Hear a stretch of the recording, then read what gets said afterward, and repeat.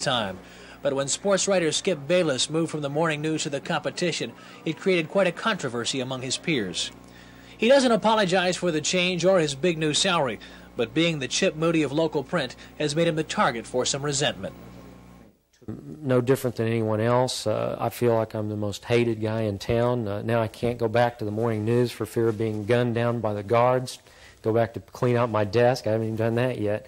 And I feel like I'll walk in the Times-Herald and 20 staffers will dive on me and string me up from the fixture or something, you know. Despite the hard feelings, Bayless is excited about his new job because he feels the Times-Herald will provide him with a better environment to write in. This is the footage of Skip Bayless at the age of 31 after his controversial appointment for the Dallas Times-Herald in 1982.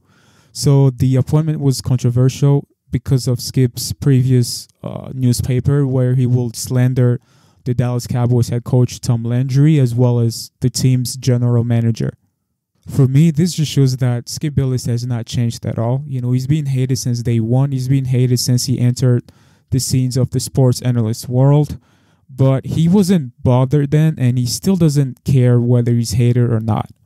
And Skip is probably, or already is, the most polarizing figure in sports today.